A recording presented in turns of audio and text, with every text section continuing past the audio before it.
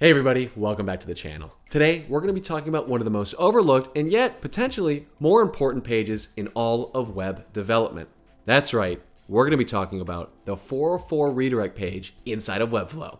Let's do it. All right, so this is going to be a fun little video today, guys. I'm very excited you're here. I want to do three main things in this video for you today. One, I want to give you 3 or 4 tips and tricks with examples on how you can level up your 404 redirect page inside of Webflow. 2, I want to give you 3 clonable 404 redirect pages that you can copy and paste into your Webflow site today. These will be linked down in the description below.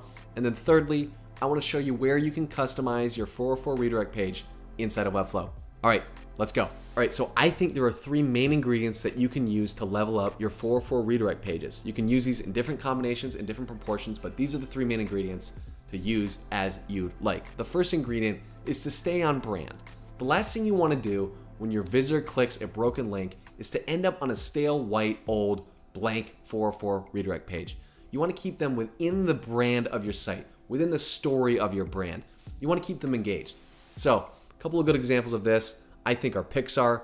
When we come to the redirect page, we get this cool little character from Inside Out. She's crying, she looks cute, it's fun, it's playful, it keeps things light. You can tell you're still on Pixar's website. Another good example of this is Spotify, and I'll refresh this for you guys. But you can see here, when we hit this broken link, we get this cool little record player that spins. It says 404. We get a little kind of pun over here relating to music, staying on brand, keeping things light for the visitor. Now, the second ingredient I think is probably the most important, and that is to add humor to your 404 redirect pages.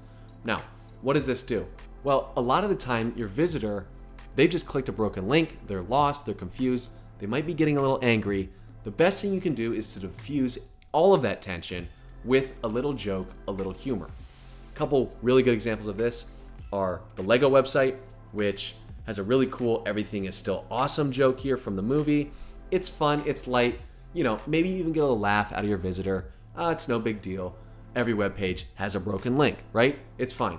Another good example of this is this page right here, just this random Polo Garcia website, that when you hit it, you get like this weird, you get this weird video of this squirrel skiing, which, you know, how can you be mad when you look at that? You know what I mean? How can you be mad? So keep it light, keep it humorous, keep it fun.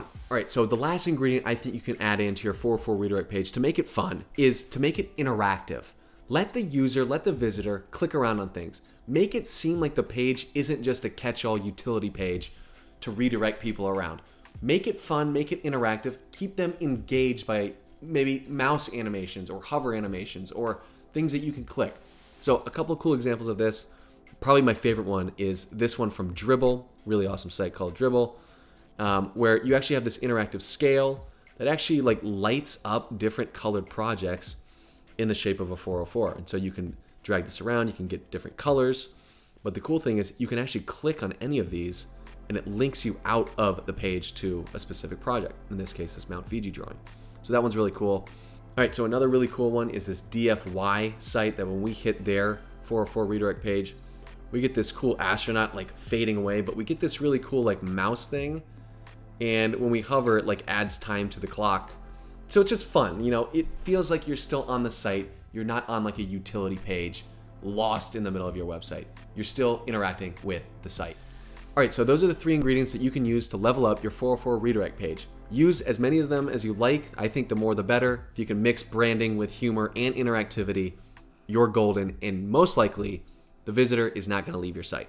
Now, let me show you 3 Webflow clonables that you can use right now in your site if you don't want to build one out yourself. The first being this really cool space playing around with animation clone, where as we scroll down this 404 page, the stars actually align into a 404. So really cool animation here. Again, I'll have this linked down below. You can copy it into your site. We have a cool little button that takes you home. But just a really cool animation here for your 404 page.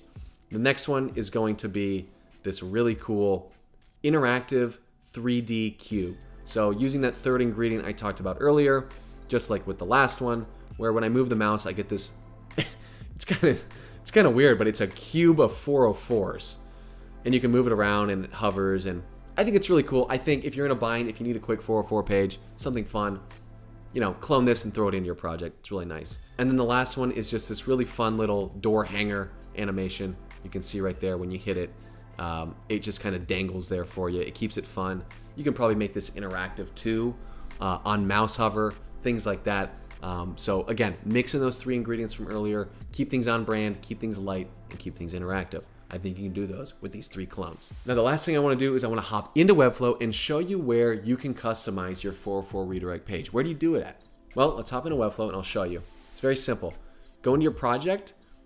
You're going to hit right here where your pages are, and then you'll have all your pages, all your CMS pages. But if you scroll down, we'll have 2 utility pages that come with every website. You'll have your password page and your 404 page. Just click your 404 page, and then you can edit it and customize it like a normal Webflow page. So that is where you do it.